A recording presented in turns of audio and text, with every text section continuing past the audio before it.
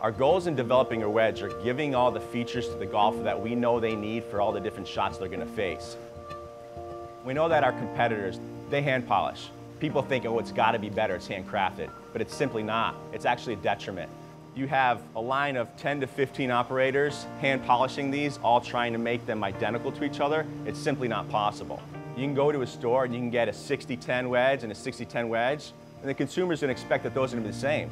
But in reality, they're probably not. There's just too much variation in that hand polishing process. There can be a flat spot on that sole. The leading edge could be asymmetric. We just know that it's not going to be consistent. The sole functionally is the most important part of a wedge.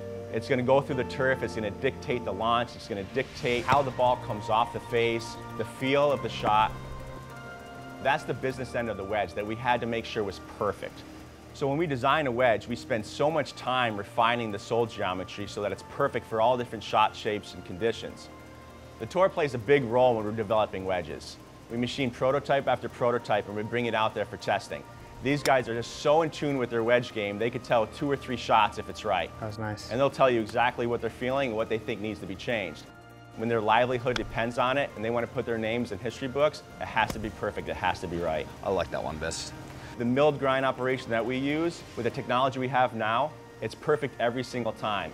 The milled grind process for these wedges is using a really large machine, a CNC machine, that's numerically controlled to replicate our CAD models perfectly. It's going back and forth and it's machining exact to the geometry that we want. For us to mill our grinds and to have that be consistent and correct every single time, the consumer is going to get what they think they're buying and what they need. You want to look down at that wedge and you want to have confidence in it. You want that leading edge to look just right and symmetric. You want the shape to be perfect. And confidence means a lot with a wedge in terms of how you can perform and how you can execute your shot.